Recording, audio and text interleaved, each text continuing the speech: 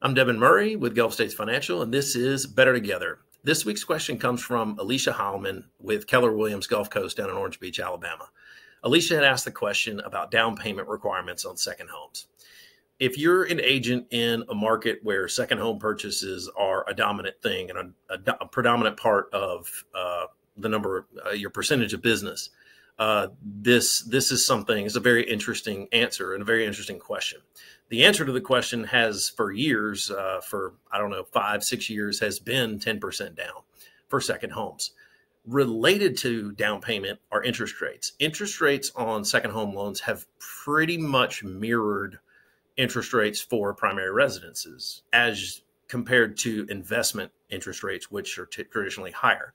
So what does all this mean and what's happening? So as of March 15th of this year, 2022, FHFA, who oversees and dictates the Fannie Mae and Freddie Mac, has come out and announced what they call a loan level pricing adjustment, which is not directly to the interest rate, but a pricing adjustment for second homes all the way down to, I believe, 65%. So basically, anybody who's not putting in, I believe it's even below this, but who is not putting half down for a second home, this is going to be an impact.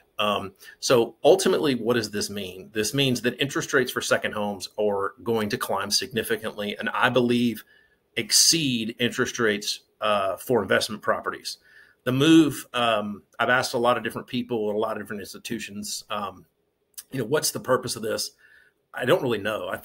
Honestly, I think it's to help increase inventory, which it's most definitely going to do. But also kind of a side impact that I don't really understand really well is that if you don't have perfect credit, and even if you do have perfect credit, a 10% down second home loan may not be able to pass what they call a QM points and fees test, which is a 3% kind of maximum. So that I think is going to be sort of an issue that's coming. Now, our hope is it's not all bad news. Our hope is that during COVID, they did something similar to this with refinances. The rates were really, really low in 2020 and 2021, and they came out with a loan level price adjustment, I believe, of 0.5% on all refinances. And that lasted, I want to say, less than 60 days. It might even been 30 days. And there was a lot of backlash from our industry, and they backed off of that, thankfully. My hope is that happens again. The level, a 4.125% adjustment, is really, really high. So ultimately, is this all bad news? Not necessarily.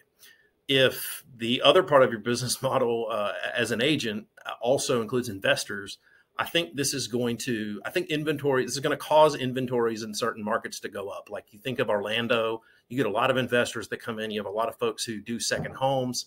That's kind of and there's areas, right? Beach homes, lake homes, things of that nature. But, the other side of this is that for folks who have a little more to put down other than 10% down, this will probably sort of push people into investment products. I think they're actually going to be cheaper. I don't know. We'll just have to see what happens.